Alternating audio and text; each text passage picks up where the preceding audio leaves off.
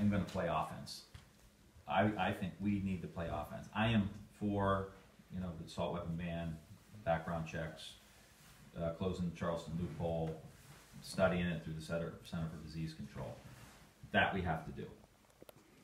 The social and emotional learning in the schools is very helpful. 90% of school shootings happen from kids who are in the schools.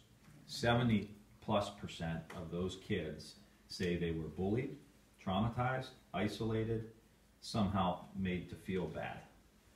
And by incorporating social and emotional learning in the schools, we can begin to tie these kids to the school better. No kid should feel isolated. No kid should feel bullied. This stuff moves the needle on bullying. It moves the needle on teen sex and teen drugs and all of these things. But it makes sure that no kid is isolated.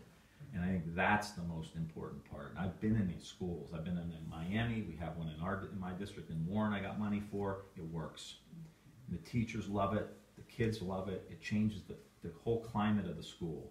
And so playing offense means preventing these things from happening in the first place. So you look at my agenda that I'm going to be pushing. It's going to be prevention in healthcare, prevention when it comes to schools, guns and violence in the schools and in our society. It's got to start with the kids. Prevention when it comes to making sure our kids have mental health and wellness and resiliency and really giving them the tools that they need, trying to prevent them from going into an economy unprepared. Every issue I'm dealing with here, I'm looking at it as how can we play offense. I'm tired of us playing defense. I'm tired of us being back on our heels. It's time. We don't need necessarily a bigger government, but we need a more active, proactive government. I think that's the way to go. Thank you very much.